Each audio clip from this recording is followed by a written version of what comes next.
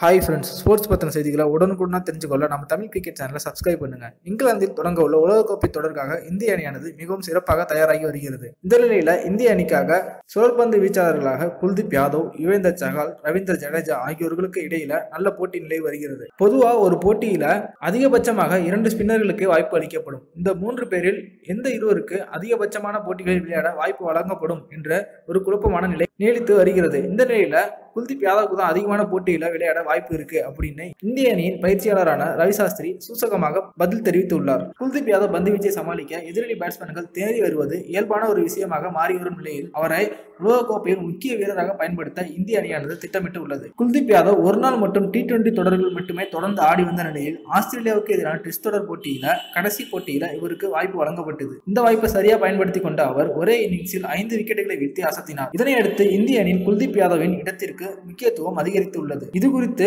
இந்திய அணியின் பயிற்சியாளர் ரவி சாஸ்திரி கூறுகையில், குல்தீப் யாதவ் ரிஸ்ட் ஸ்பின்னர் என்பதால் உலகக்கோப்பையில் ஒவ்வொரு போட்டியிலும் அவரை ஆட வைக்க வாய்ப்பு உள்ளது. இருவிரல் ஸ்பின்னர்களை விட ரிஸ்ட் ஸ்பின்னர்கள் தான் தற்போது எங்களுக்கு தேவை என கூறியுள்ளார். ஒருநாள் அணியை பொறுத்தவரையில் சஹால், ஜடேஜா ஆகியோரோடு போட்டு போடுகிறார் குல்தீப் யாதவ். எனினும் அவர்களை விட குல்தீப் யாதவுக்கு தான் அதிகமாக வாய்ப்பு வழங்கப்படும் அப்படின்னு கூறியிருக்கார். மேலும் ஜடேஜா பேட்டிங்கிலும் கை கொடுப்பார் என்பதால் அவருக்கும் அதிக போட்டிகளில் விளையாட வாய்ப்பு கிடைக்கலாம் அப்படின்னு கூறியிருக்காரு. இப்போது இந்தியா ஆஸ்திரேலியாவுக்கு எதிராக 3 ஒருநாள் போட்டிகளிலும் நியூசிலாந்துக்கு எதிராக 5 ஒருநாள் போட்டிகளிலும் ஆட உள்ளது. இதைத் தொடர்ந்து மீண்டும் ஆஸ்திரேலியாவோடு இந்தியாவில் 5 போட்டிகள் கொண்ட ஒருநாள் தொடர் மோதுகிறது. இந்த போட்டிகள் உலகக்கோப்பைக்கு ஒரு முன்னோட்டமாக அமையும் என்பதால் ஒவ்வொரு வீரரும் தன் திறமையை நிரூபிக்க வேண்டிய கட்டாயத்தில் இருக்கிறார்கள். அடுத்து வரும் போட்டிகளில் எந்த வீரர் அதிக விக்கெட்டுகளை வீழ்த்துவார் என்று உங்களுடைய கருத்தை கீழே கமெண்டில் பதிவு செய்யவும். இந்த வீடியோ உங்களுக்கு பிடிச்சிருந்துச்சுன்னா லைக் பண்ணுங்க, ஷேர் பண்ணுங்க. நன்றி.